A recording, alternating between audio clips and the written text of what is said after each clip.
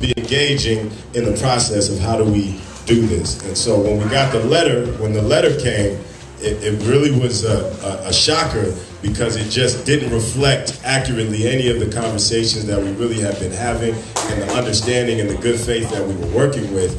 And so I think we can maybe get past that and probably get to a more positive note rather than what was communicated in the letter, which kind of said, hey.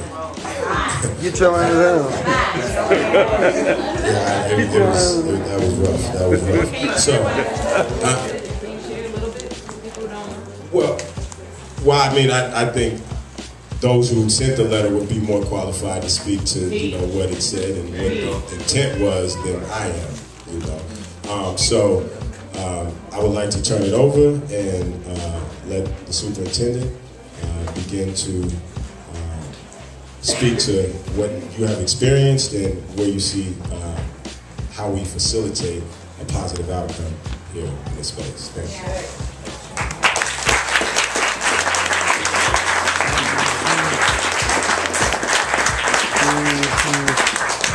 Thank you, Joaquin, and thank you, all of you, for the wonderful presentation tonight.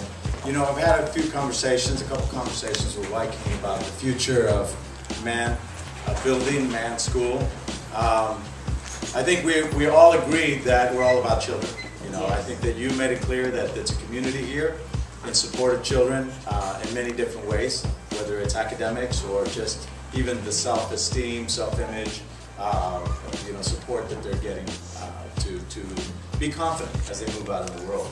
I don't know if everyone here understands our side in terms of the barriers that we have. No, we don't understand at all. Okay, so this building has been a part of a major plan. It's part of a complete sequence of events, a sequence of facilities that we've put onto a plan that developed before even my arrival into Seattle Public Schools. And that is that this building, the intention was that this building would be remodeled and put back into service as a public school.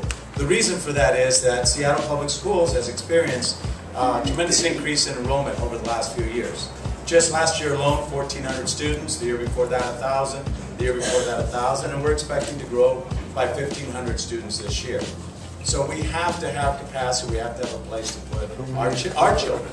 They're our children. How many are colored? How many are colored?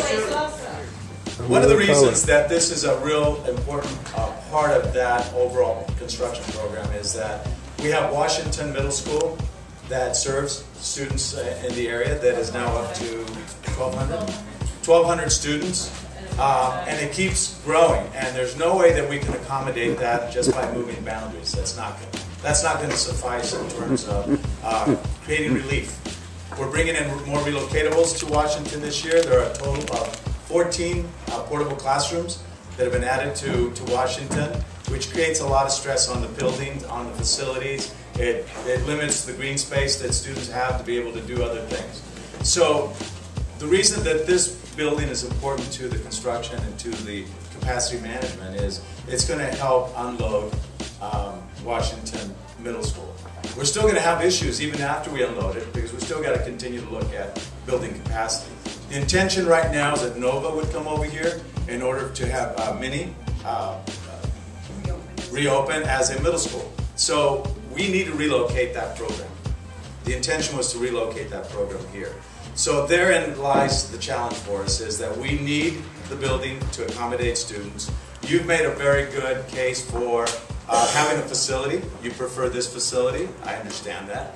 You've been in here for the last, I don't know, what is it, year and a half, Joaquin? 2 years? Year and a half. Year and a half. Year and a half. Year and a half. And you've been, during that time, you've managed to build a really good community center for this part of our city. So we agree that the services that you have are valuable and that they serve a purpose. I think that what we could do today is talk about how we can meet the needs of the Seattle Public Schools and really the needs of children, and meet the needs of the community groups that are here to serve. And I think that's what the intention for today was, to say, I know when I talked to Joaquin briefly earlier today, he mentioned, is there any possibilities for cohabiting? Is that what you call it? Yeah, I mean, is it here or do we? Right.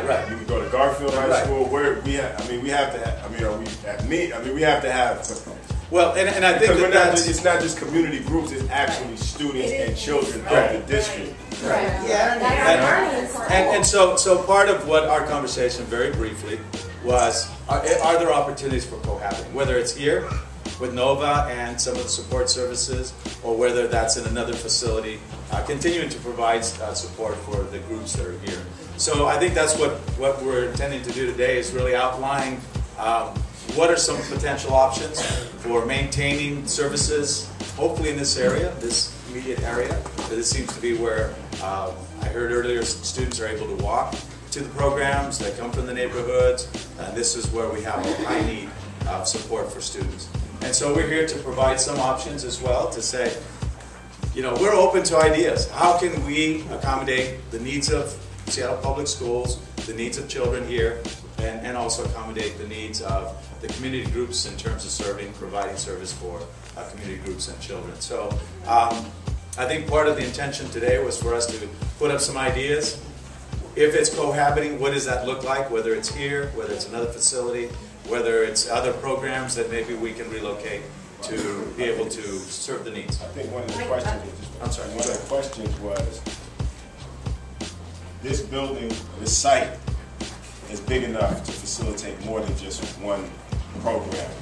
Nova, which is a citywide program, meaning that the students commute to that program and they can drive anywhere. So if there's any space in the city that the district has a building, they can drive there. That's right. And you can't relocate a community-based program for the Central District to West Seattle, or, you know, and so